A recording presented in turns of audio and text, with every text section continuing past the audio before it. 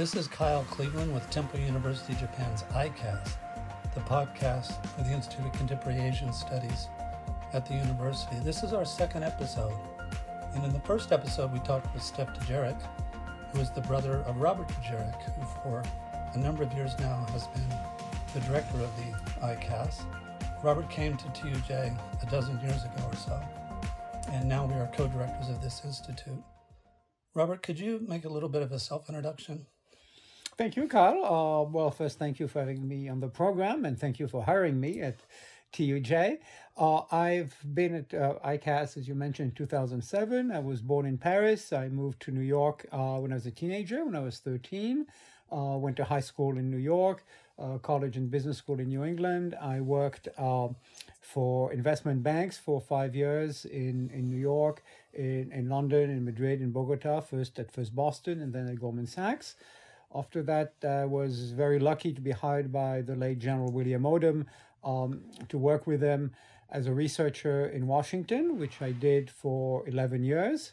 And in 2004, I moved to Tokyo as a Council on Foreign Relations Hitachi Fellow at the Research Institute for Economy, Trade and Industry. And after a year at the Japan Institute for International Affairs, I joined Temple. How did you get from the United States to Japan? What was the trajectory there? Because as I first knew you, it was when Japan had shared the World Cup with Korea and had brought you into a panel discussion on Korea. But what's your trajectory? I'd always been interested in East Asia, international relations in general, and been doing research in Washington for a long time. I wanted to do something else, and I was fortunate to win a Council on Foreign Relations Hitachi Fellowship, and then thanks to you, I had this extraordinary opportunity to work at Temple University. But I haven't been like a Japan scholar, Japan focused for all my life, and even though I'm in Japan, I'm also interested in what's happening in Europe, in the US, in other parts of the world. I mean, I wouldn't call myself a Japan expert. And so coming to Japan, what were the interests that brought you here, and what particular intellectual interest were you wanting to focus on?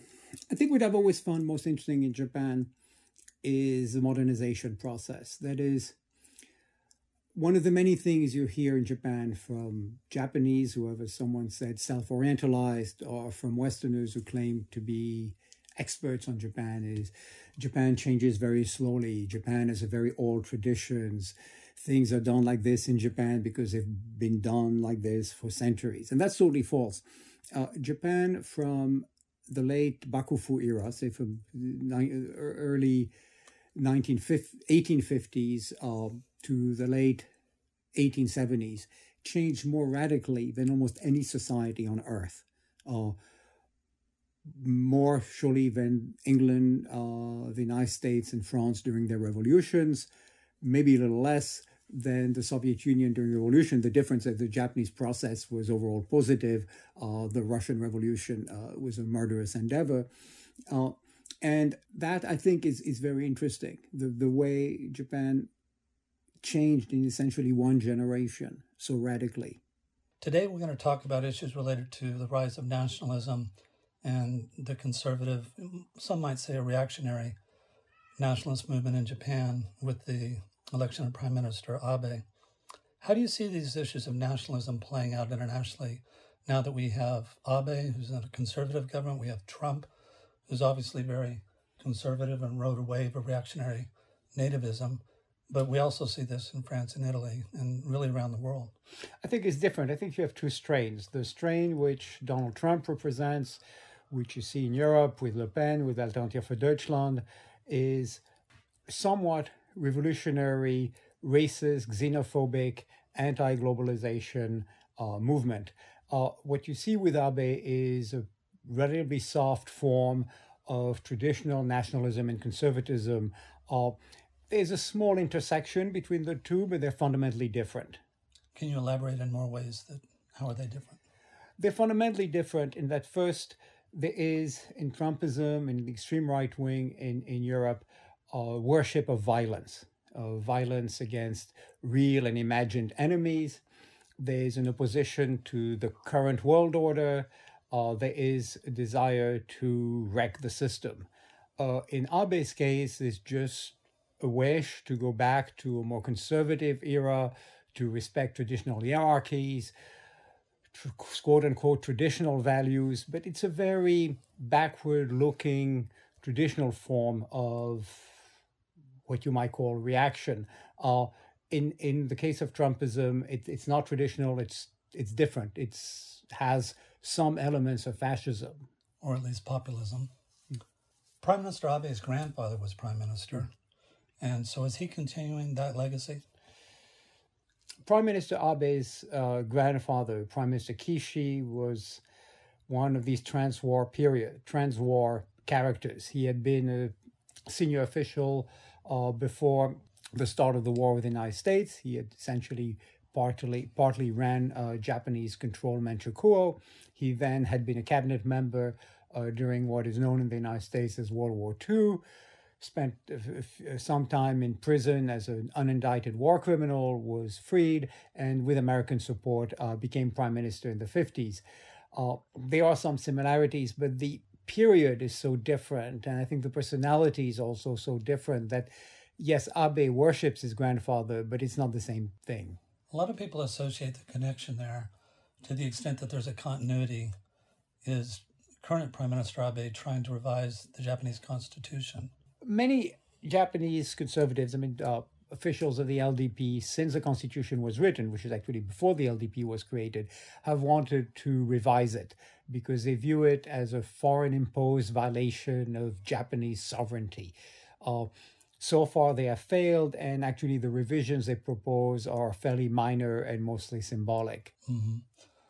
Let's talk a little bit about two issues just to provide context. First of all, the LDP, what that Liberal Democratic Party represents, and then also how the Constitution was written in the first place. And I'm talking about the post-war Constitution in the 1940s. Historically, the LDP, founded in 1955 from the merger of the Liberal and the Democratic Party, has been a big tent conservative party focused on delivering the goods to the voters, on economic growth so that the voters like them and re-elect them. In that sense, it has some similarities with the Christian Democrats in Italy. So the Constitution was really imposed on Japan by MacArthur during the occupation. And one of the significant, I think when people talk about the revision of the Constitution, they focus primarily on the revision of Article 9, which is an anti-belligerency clause that says Japan cannot build an active military and cannot go to war. Well, the Constitution was imposed by the occupation on Japan, but was partly based on Japanese drafts of a revised Constitution, and afterwards it was approved by the Japanese people. Every election in Japan has shown that a majority of Japanese voters are happy with the Constitution. So it's not something that was imposed the way the Soviets imposed their rule and communist dictatorship on Eastern Europe. Can you talk a little bit about this so-called anti-belligerency clause that's in the Constitution? The Constitution includes a clause that Japan renounces the right of belligerency and will not maintain war potential. The United States realized very quickly afterwards that because of the Korean War, the threat from the Soviet Union, Japan had to contribute to the common defense of the free world.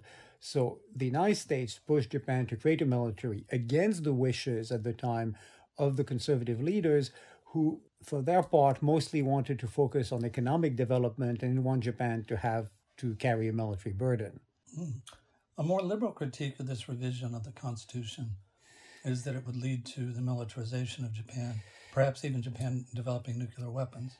I think how do we define militarization? Japan spends very little of its national income on defense. It's ruled by civilians. The military is under civilian control. Let's say there was no Article 9. Okay, Japan would have the right of belligerency, which all liberal democracies have given themselves. The United States, the United Kingdom, France, Germany have de facto this right of belligerency. So that's not a rebirth of militarism. The eminent historian John Dower, writing about Japan in the 70s and 80s eras, the Japanese bubble was rising. He talked about he kind of defined Japan in a negative definition of what does Japan lack in contrast to Western powers. So, for instance, education without creativity. And he talks power without leadership. So one of the implications of this is that Japan, by not having a military, does not have a seat on the United Nations Security Council. Certainly, having a military would not give Japan a permanent seat on the UN Security Council. Actually, Japan had an opportunity, I think, to get such a seat as the Soviet Union was collapsing in the late 80s, early 90s, but it missed the boat. And I think now the door is closed, and for the foreseeable future, it will not get a permanent seat on Security Council. It doesn't really affect Japanese national interests that much. Well, how is this discussion of the revision of the Constitution part of the larger project of Abe's politics? I think emotionally what Abe would like is to return to a more conservative Japan, one that is less liberal, maybe less democratic, that respects the institutions, the traditional institutions of hierarchy, of the monarchy. But the reality of Japanese society, and I think the reality of the bulk of the LDP, is that they know this isn't going to happen. So they want minor changes to the constitution. I don't think it would affect the way Japan works, for the simple reason that as a result of American pressure, Japan already has a military and already de facto has the right of belligerency. And yet when Donald Trump comes into power, part of his first agenda with regard to Asia and Japan is to try to redefine that alliance, that Japan should take on more of an economic burden. And with that could come Japan leading to a rise of more militarism. Two things. Donald Trump, being politically, economically literate, believed that essentially Japan should pay for being defended by the US, not understanding that it's a win-win alliance for the United States.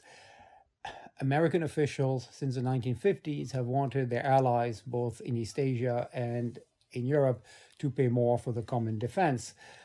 At the same time, the allies have wanted to have a greater say in alliance decision-making. So you have this trade-off. The US, yes, pays a little more, contributes more, but in exchange has more influence on the way the system is run. The allies pay less and they have less influence. So the Americans for decades have been unhappy because they think they pay too much. And the Europeans and the Japanese also for decades have been unhappy because they think they don't have enough of a say. This is a continuing issue. It will not be solved in the foreseeable future, and it doesn't prevent these alliances from being very effective. So how do you register the current status of the U.S.-Japan alliance? Well, the current status, like everything which involves the current presidency of Donald Trump, is obviously unstable. I think you could imagine Donald Trump at one point walking out of it. That's what he may end up doing with Korea, saying, if you don't pay more, we'll leave. I think that's very unlikely. There'd be enormous opposition within the US. There'd be enormous opposition within Japan. The Japanese may claim they'll pay more. These things take a lot of time, so they might not be, nothing might happen until Trump leaves office, either next year or in 5 years.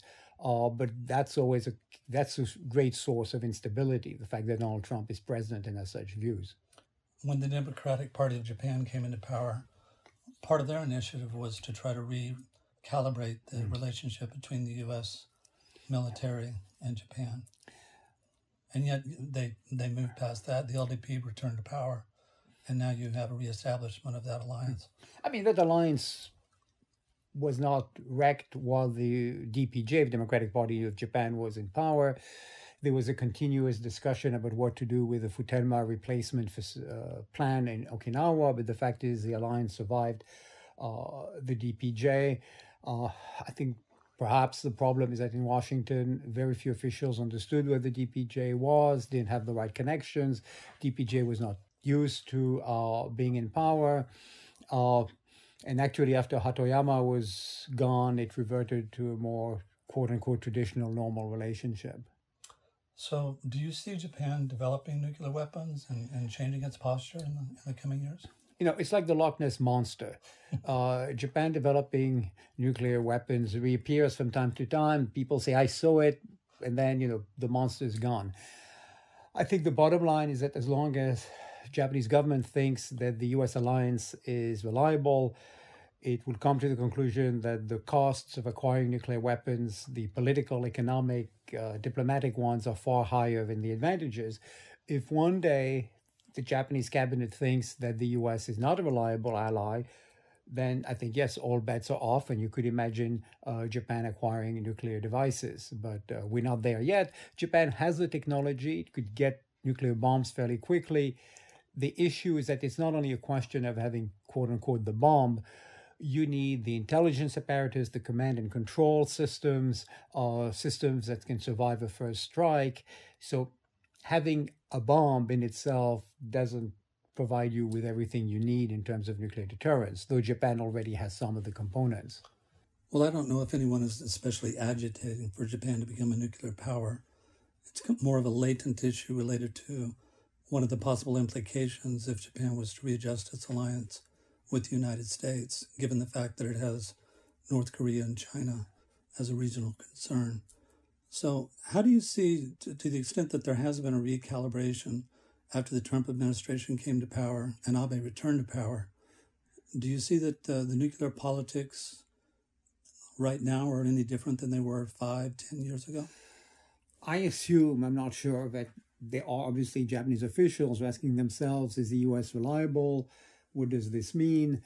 What systems do we need in case the alliance with the U.S. fails? So I'm sure you always have some folks in the government who thinking about acquiring nuclear weapons. My assumption is that right now the consensus is that it's not worth it. Some foreign commentators have been quite critical of Abe and his politics. What's your view of Abe? It seems that your view of it, from what I've talked to you, separate from this, is that he's really more of a moderate. My view of Abe is that his supporters totally overestimate what he has achieved. They think that thanks to him, Japan is back, Japan is much more powerful, Japan is better governed. I think his enemies see him as the reincarnation of militarism, expansionism. And I think the reality here is, yes, he is significantly more conservative than the LDP prime ministers we had, say, in the 1970s. He has made changes to Japanese foreign policy, but these have been marginal and incremental. Japan, after almost 10 years of Abe, is essentially what Japan was before Abe. That's very different if you think of the United States and Donald Trump. Donald Trump is fundamentally different from Ronald Reagan, from George H.W. Bush, and from George W. Bush. There are enormous differences. If you look at policies, you compare Abe with Fukuda, with Aso, with Nakasone, yes, here and there are differences, changes, but they belong to the same camp. Donald Trump does not belong to the party of Ronald Reagan.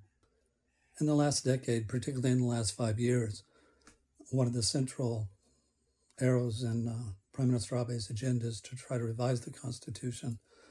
Is that discussion kind of off the table and now somewhat dated because we're dealing with the COVID crisis, which seems to be eclipsing all signs? I think the decision to change Constitution, obviously right now nothing can be done because of COVID-19. I mean, you can't tell the voters, well, the most important thing now is the Constitution. No, obviously it's COVID-19 and dealing with the economic aftershock. The challenge to the Constitution is you need 2/3 in the Diet. Okay. You need a supermajority. Right? So you need a supermajority. They could maybe get it. I don't know. It depends what they offer. And then you need half of the population. You need a referendum, which has never happened in Japan. Mm-hmm. Two challenges. One is once you say we want to change it, different pro-revision constitutions have different ideas of what should be altered. Some may only want to slightly change Article 9. Others, in order to get their support, may demand that you add something about the environment, that you had something about economic equality. You don't know. So then you have to get on the same page. That requires some negotiations. And then when you have the referendum, voters who are against it will vote no. And then you may have voters who are indifferent but will vote no just because they're not happy with the government for one reason or the other. And if you lose the referendum, the problem then is that it could raise a question of the constitutionality of the self-defense forces.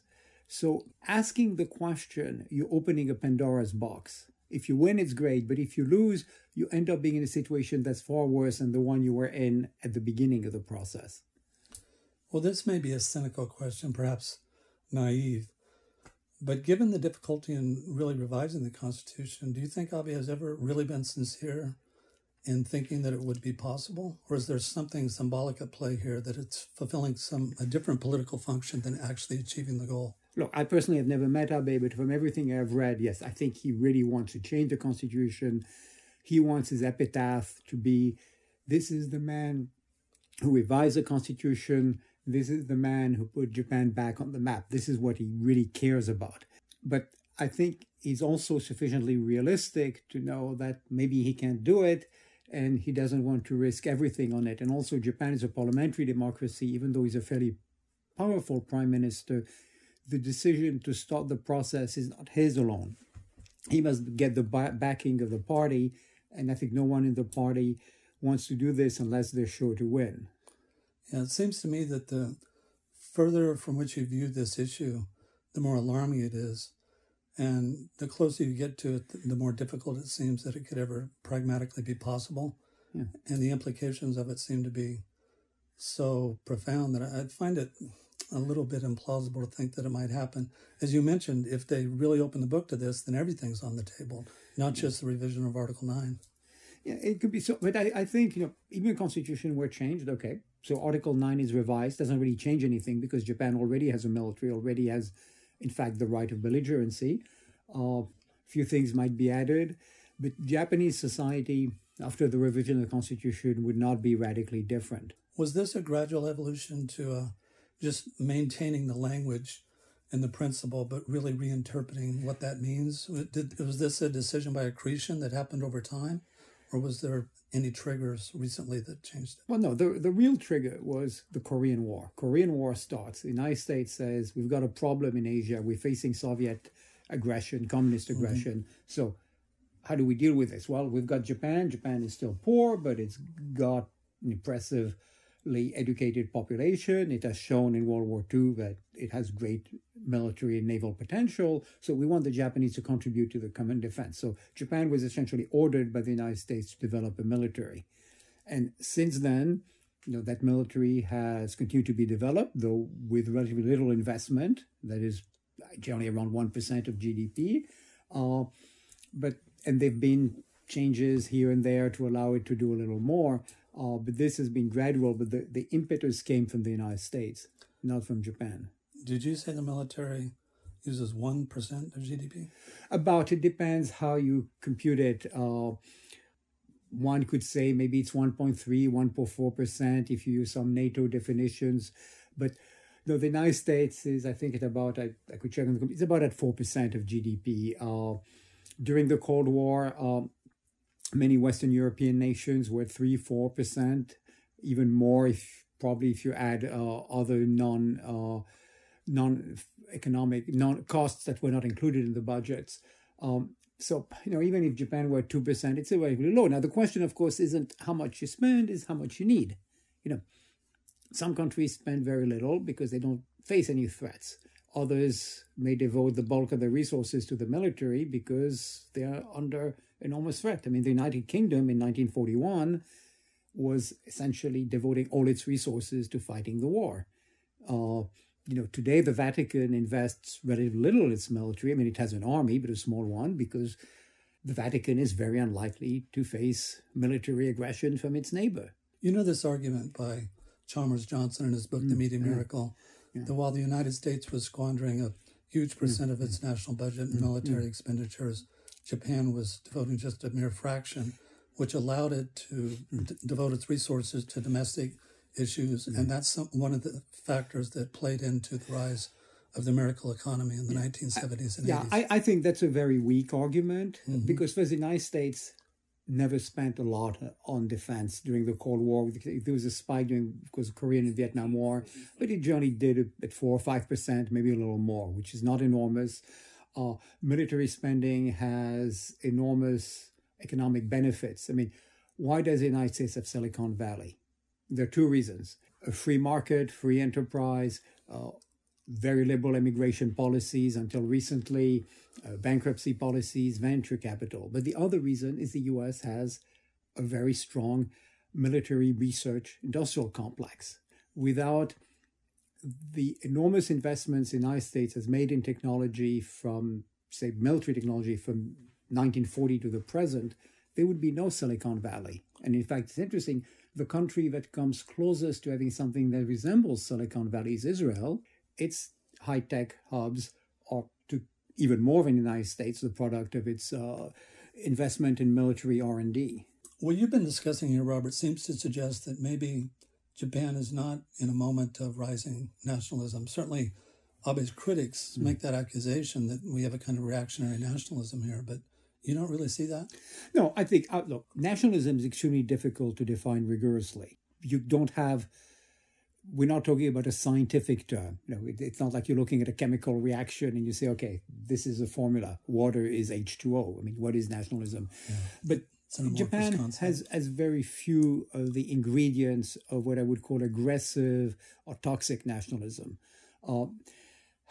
So let's stop at that distinction. Yeah. You're making a distinction between toxic nationalism and benign nationalism? Yeah. So I think you have countries that have elements of what you could call toxic nationalism. That is territorial irredentism. So territorial claims. They believe that there is a piece of land that they don't control that belongs to them.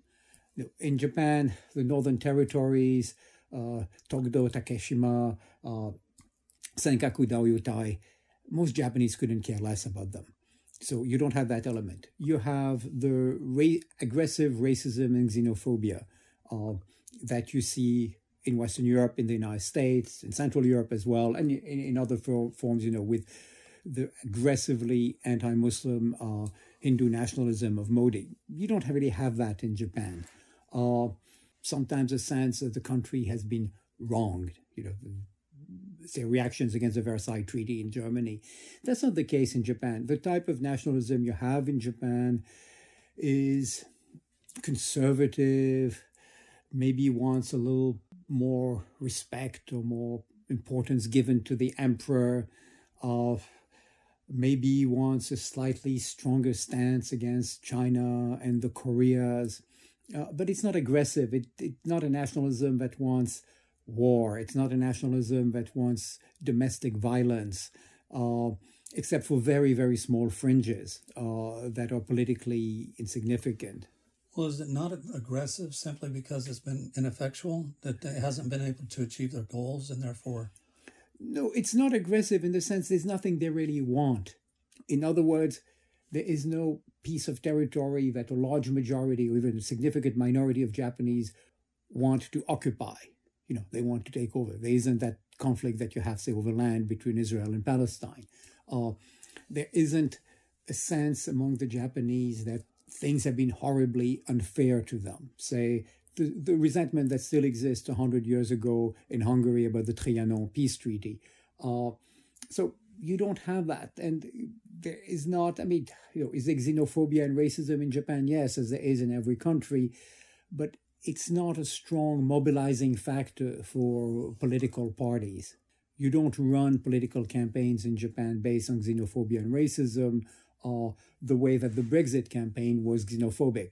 Well, Abe certainly has pushed his agenda as having certain nationalistic elements, but it could be that in Japan, it's rather a matter of how these issues are portrayed. You don't have the belligerency and the rhetoric, but at the end of the day, you do have exclusionary policies towards minorities. You have, between Japan and China, some of the most negative animosity of any two nations. You have discrimination against Zainichi Koreans. You have profiling of Muslims, totally unabashed racial profiling of foreigners on the streets. And so you have a lot of the elements of a very conservative kind of nationalist government without the kind of belligerent rhetoric that you see with a person like Donald Trump. But you see, I think you have to look at it in comparative perspective, both vertically and horizontally. Vertically, that is it really different from 10 or 20 or 30 years ago?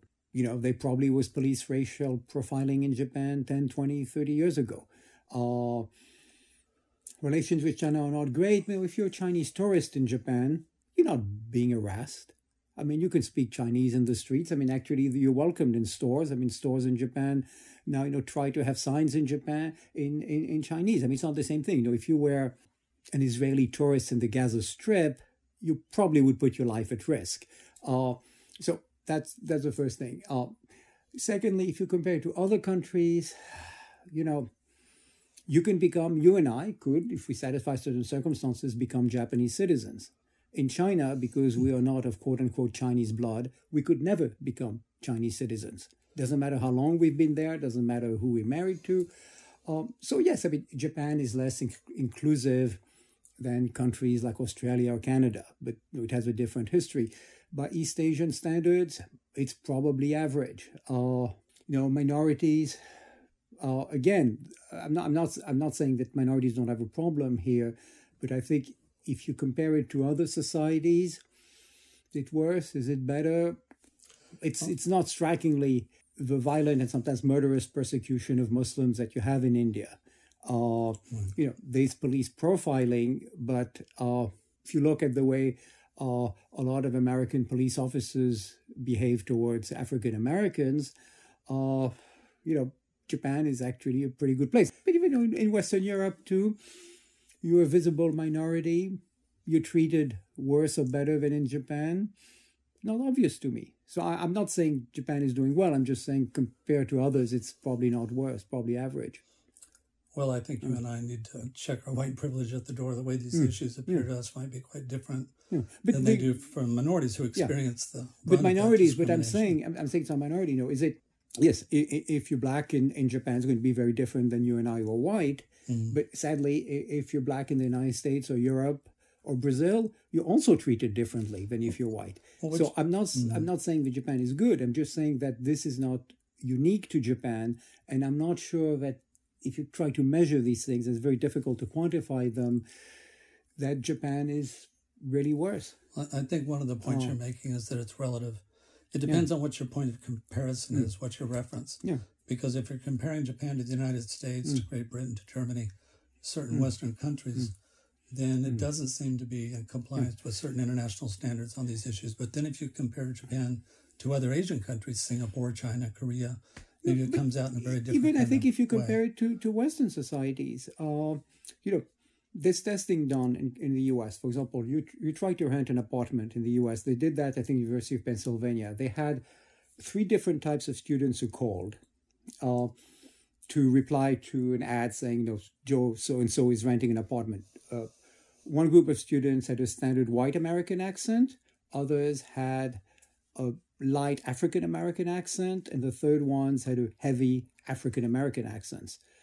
The responses they got from landlords was very different. And they've done similar things in France too. You reply to a help wanted ad in France. If you're a white guy with a Western non-Muslim name, you're going to get a very different response than if you're dark-skinned with a beard and you call Abdullah bin Mohammed. I think even in countries like Brazil that have a different history of racial history, your experience as an African Brazilian is going to be very different than if you're a Brazilian who traces his roots to Western Europe. So I think even by Western standards, I'm not saying that Japan is perfect. It's not obvious to me that Japan is worse. Well, in making these cultural comparisons, the more specific you get, the more complicated it becomes. The United States has a legacy of slavery that informs all these issues. Japan doesn't have that, but if you go back to World War II and Japan's legacy of imperialism, its relationship to its other Asian neighbors that have fallen under its control, then you have a different dynamic that plays out. Yes, but Japan was late to imperialism. So, most Western countries, the U.S. included, had empires. And that legacy plays everywhere. The difference for Japan, there are two differences for Japan. One is that its relationship with China is extremely important, and its relationship with South Korea is important. In many Western societies and the United States, the relationship with the former colonized societies is so unbalanced that, to put it crudely, they're not happy doesn't really matter. In the case of Japan, it does. Secondly, because Japan made the catastrophic decision of allying with Nazi Germany, Japan today will be compared with the way the Federal Republic of Germany handles its past. And obviously, by these standards, Japan has failed enormously. And that's something which Japanese policymakers have failed to understand. A, that they have to have a quote-unquote German standard because that's whom they're going to be compared with, whether they like it or not. And B, that because of the geopolitics of their former colonies and the countries they invaded, these are very, very important issues. But then if you compare to other former imperial powers, the United States killed 100,000 Filipinos when it invaded the Philippines. First, I think 99% of Americans are totally unaware of it. And don't think the US, if you go to US museums or whatever, I don't think you're going to see many exhibits on this. If you look at the colonial history of the European powers, it varies, but in many cases, it's absolutely no awareness of the crimes that were committed. The difference, again, is that the consequences for the Europeans are far less important than they are for Japan because of the geopolitics. As we were talking about nationalism, one of the points you were making is that Japan's nationalism really needs to be looked at distinctly and differently than the way nationalism has been playing out in this contemporary era in other countries. Could you discuss it a little more length about Brexit, the nationalist movements that have arisen in Italy, France, and other places? Well, Brexit is different because Japan is not integrated with anything comparable to the European Union. So Brexit was a xenophobic, populist, I think at the margin racist. I don't think every Brexit voter was racist, but some were. Reaction not only to globalization, to European integration, to immigration, also fueled by economic inequality, a feeling on the part of working class and middle class Britons that they had been left back, feeling on the part of perfectly prosperous Britons, as you have in the United States with Trump voters, that somehow the country has changed, because it's not the kind of ideal white Christian society they liked. That process doesn't exist in Japan for a variety of reasons. And on the European mainland, it's also in a process that is fairly similar to Brexit. That is a reaction against integration, immigration, modernization, that you don't have in Japan because you don't have the elements. Right. The two things you have in Japan is general prosperity, a largely middle class, although obviously you do have precarious labor and poverty. And you also don't have the minority issue of jobs being taken away. Quite the opposite. Japan is seeking to get foreign labor. And I mean, the immigrants in the US and Europe have contributed to job creation, but it's easy to sell the idea that they're stealing jobs. Here, it's harder because there's so few immigrants. How are you going to convince the Japanese equivalent of Joe Sixpack that he's a victim of immigration? So that's different. And in Europe also, sometimes you have in Europe, you have the consequences of the colonial wars. That's something I think you see in the French reaction against French Muslim residents of Arab extraction, that you can't untie this from the consequences of the Algerian war. In the US, obviously, you have slavery, and you can't understand American ethnic and racial politics without knowing the history of African slavery and of the Civil War. So in Japan, you don't see ethnic nationalism in the contemporary era, a race-based notion of nationalism? Well, you have it in the sense that in Japan, because there are naturalized Japanese. There are Japanese citizens who are of African or European or ancestry, and there are really quite a few also Chinese who have naturalized, but still, that's a small percentage of the population. So for most Japanese, even if when they think of what it is to be Japanese, they think that being Japanese means your parents, grandparents, and great-grandparents were Japanese. Yeah. Because that's actually, if you look at the data, that's the case. The modern notion of citizenship that is based on law, not based on race and ethnicity, is extremely important for a country like the UK, because a lot of Britons do not have grandparents who were British. So if you define being British as being someone whose great-great-grandparents were already in England or in Wales or in Scotland, you're excluding a very large percentage of the British population. In Japan, the fact is you're not, because there are not that many of them. So that's the difference.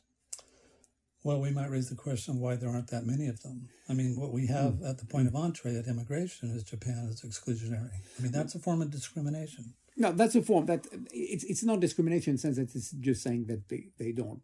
There's not been any immigration, but that's not unique to Japan. You have that in South Korea, as historically had very low immigration, though now it does. So partly the consequences of Japan's economic path, of its demography, of its language, of its history. But you have many societies that have or have had until very recently very few immigrants who came into it. I mean, how many, you can see that in Central Europe, where immigration into Central Europe is a very recent phenomena. You have that in Ireland, where now the significant immigrant population, that's very new. So Japan is not the only country in that situation. I know that you've often been very generous with your time and have taken students over to Yasukuni Shrine. So I think of you as a security specialist and a person who has a particular expertise on military history. Why are you so interested in Yasukuni? What does that represent for you? Why is that an important historical site? Yasukuni is interesting. I mean, more precisely, the museum, the Yushukan. Yasukuni itself, the shrine, there isn't much to see except for a few cherry trees. But the museum is interesting because it's a description of what you might call the conservative view of Japanese history, especially during the 30s and 40s. That is the idea that Japan was a victim of Chinese and Western hostility, that Japan had to defend itself, that it was a war fought for the liberation of East Asia. That's the first point. The second thing that is striking about Yasukuni is that military museums always emphasize victories. And when they relate the stories of soldiers who died in battle, the idea is that they died to achieve a greater goal. They died for victory. Yasukuni, to some extent, is a museum that worships death. There's a Spanish general, Milan Astre, who reportedly shouted, or some of his supporters shouted, "Viva la muerte," long live death. And when you go to the Yushukan, it's really a commemoration of death for the sake of death, especially the coverage of the 1940s. I mean, of what they call the Great East Asia War. I mean, that starts with the Sino-Japanese War in 1931. So that's the other thing. It's somewhat reminiscent of something that I noticed when I went to the White House of the Confederacy. That's the house where Jefferson Davis, the leader of the Confederate States, lived. And I visited it some time ago, and there's no mention of slavery. And of course, you go to the Yushukan, there's no mention of the crimes against humanity, the war crimes that were committed. Now, that's not unique, to be fair, to military museums. I mean, you see that in many other countries. But because Japan ended up losing, because it was fighting in defense of such an evil organization, namely the Axis, Imperial Japan, Nazi Germany, Fascist Italy, and their lesser allies, it's somewhat reminiscent of what you see in the South, in these monuments that commemorate the Confederate States.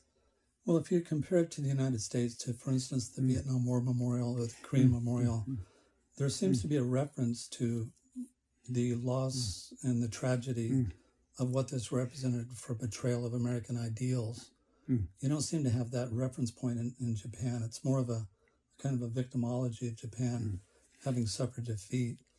And I think another very important thing that a lot of people, when they discuss Yasukuni, don't really get to is that ultimately this is a Shinto shrine. Now, Shinto was kind of hijacked under state Shintoism, but it is in fact Shinto. And so maybe that helps explain the death fixation, because Shinto has this notion of restless souls. Partly. The Yushukan's coverage of the Meiji era is much more balanced. Has a tilt, but is somewhat accurate. It really becomes straight propaganda when you reach the 1930s, even a little before. Of course, the Yasukuni is not a traditional Japanese shrine. What it reflects is the desire of the Meiji leaders to infuse the Japanese people with a sense of nationalism. They realized that the Westerners were strong not only because of their hardware, their ships, their cannons, their rifles, but because of their software, namely that Western populations, by the time Japan confronted the West in the 1850s, 1860s, had a sense of nationalism, of patriotism, which the average Japanese didn't at the time. The average Japanese thought of his country as his local kuni, his local han. There was no sense of a Japanese nation. And the Meiji leaders also understood that you needed symbols to foster a sense of nationalism. And what you see in the West very often are memorials that commemorate the war dead as part of an effort to create this sense of nationalism, of patriotism. And the thing, of course, Yasukuni resembles most maybe is St. Paul's Cathedral. I mean, it's not as beautiful, of course, in the sense that you have there a fusion of the Anglican Church, the state church. After all, the Queen of England is the head of that church, and military valor.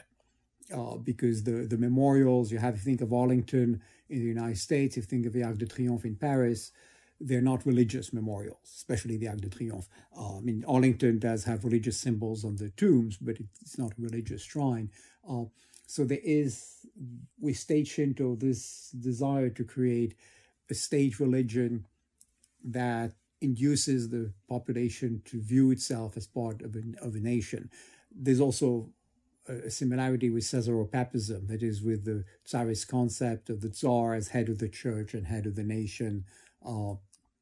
That comes from Byzantium. Well, it is a public shrine, but it seems to me that although you do have the Bereaved Families Association, and some Japanese people obviously go to this, it seems to have more of a meaning for the state and state-level politics.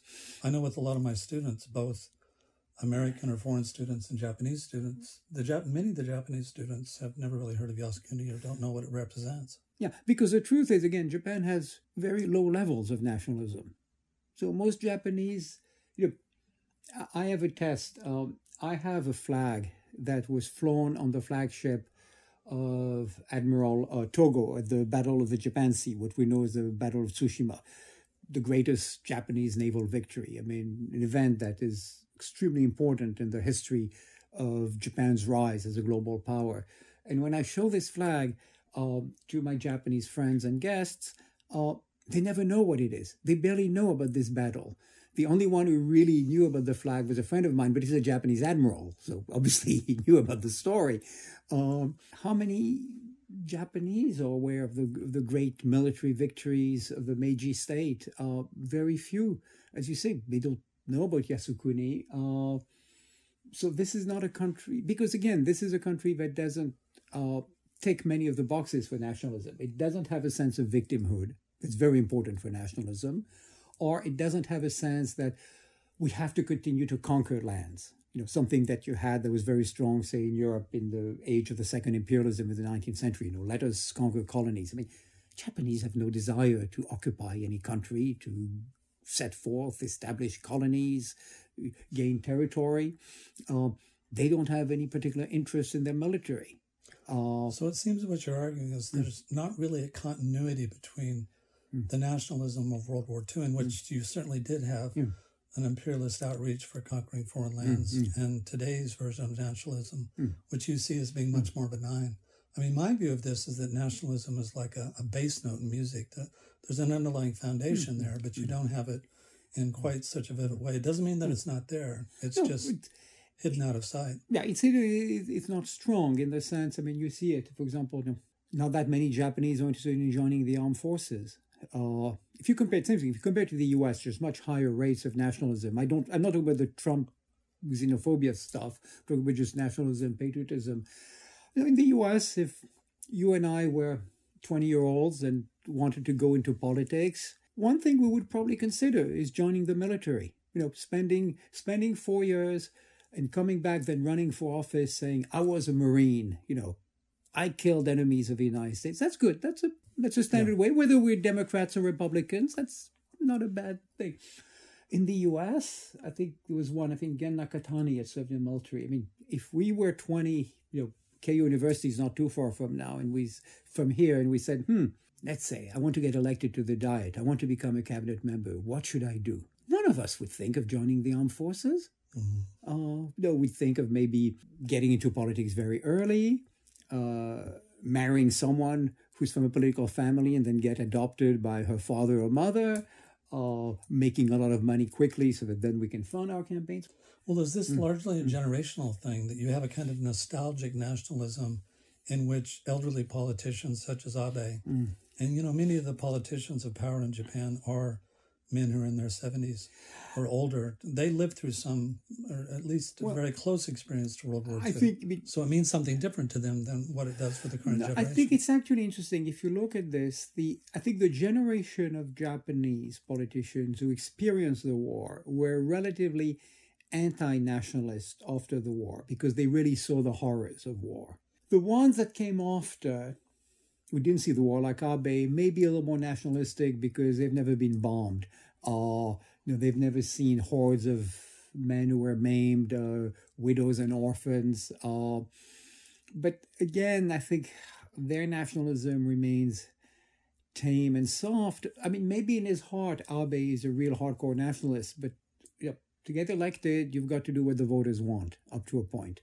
And I think Abe and all the others are smart enough to know that the average Japanese doesn't, when he's looking at the menu to select which politician he wants to vote for, he's not looking for the hardcore nationalist. He's not looking for someone who's always photographed next to the military who says, I just came back from battle and I personally shot at our enemies. That's not what he's looking for. The average voter, he or she, is looking for someone who's going to steer the economy, do well, keep Japan safe, not only in the military sense, but in economic terms, environmental terms. But that's not very high on the agenda. So I think there does seem to be a disconnect from what your average citizen thinks about these issues and what politicians do. And it's odd, even ironic, that yet Prime Minister Abe is now the longest-serving Prime Minister of Japan. He's been brought back to power with this as really on the front burner of his agenda. It's a fun, well, it is and it is not. It is emotionally on, but after all, the first thing you need to do if you want a stronger military is you've got to spend more money. This is a business where money talks. Look, Abe's been in power for, 9 years now, LDP for much longer. Defense budget under Abe's gone up a little, but very marginally. Japan could easily afford to spend 3 or 4 times more than it does. No problem. There are countries that are in far less rich, worse economic situation that do it. Why hasn't he done it? Maybe because he knows it. Maybe because he doesn't want it, but also because he knows that's not what the voters want. If Abe gave a speech and said, okay, next year's budget, this is it. This is the plan. Okay, over the next 5 years, the budget for the military is going to go from X to 4X. This would guarantee a catastrophic defeat at the polls. First, most of the members of the Diet wouldn't vote for it because regardless of whether they thought it was a good idea or a bad idea, they knew that when they told the voters, okay, we've had to make some cuts in these programs and those programs, or we've got to borrow more, but that's because we're going to spend the equivalent of trillions of dollars more over long term on the military, they'd be dead on arrival. So Abe hasn't done much on his agenda. Well, and of course they don't need to put that expenditure out because they have the U.S.-Japan alliance and, in a manner of speaking, have the world's largest military, which is the United States military. But if you're a nationalist, you don't want to depend on the U.S. A nationalist wants to be strong on his own. And, if Japan would still be a U.S. ally, but if Japan spent 3 or 4 times more, I'm not saying it should, it would have a much greater voice in the U.S.-Japan alliance. That's actually something that a lot of Americans who advocate for a stronger Japanese military don't realize, is that if Japan devoted the same proportion of its resources the U.S. does to the military, it would still have armed forces that are far smaller than the U.S. because the Japanese economy is smaller. But in the Asia-Pacific region, it would be equal to, maybe stronger than the U.S. And so suddenly the U.S.-Japan alliance, rather than having the U.S. in the driver's seat and Japan kind of as a junior co-pilot, they would really have to have 2 men or 2 women at the controls. And that would change the nature of the U.S.-Japan relationship. But so the fact is, Abe has been a little more proactive. But Abe also, you have to see, has made significant efforts to improve relations with China. Within limits. I think he's failed totally on Korea, though it's been difficult to deal with the current Korean government, so he doesn't deserve 100% of the blame. If you go through actually what has been done in the past 9 years, and you ask yourself, how would it have been different if instead of Abe, it had been, say, Fukuda, who was considered to be a more dovish LDP politician? I think the answer is it wouldn't have been vastly dissimilar. Whereas if you ask yourself, Donald Trump and Ronald Reagan, yes, policy on immigration, on NATO, on relations with the allies, on trade, that would have been radically different. Robert, this has been a very interesting conversation, And I appreciate you taking the time. It was a real privilege to be able to talk to your brother, who I had not met until quite recently, and then also to be able to learn from you on these issues. Robert, I hope you're well. I hope your family's safe during these strange days. And I appreciate you taking the time today. Well, thanks, Scott. It's been great having a dialogue with you thanks to this program. Thanks for joining us today. This podcast is an initiative of the Institute of Contemporary Asian Studies at Temple University's Japan campus. To learn more about the Institute, please visit www.tuj.ac.jp/ICAS. Again, that's tuj.ac.jp/ICAS, or follow us on social media.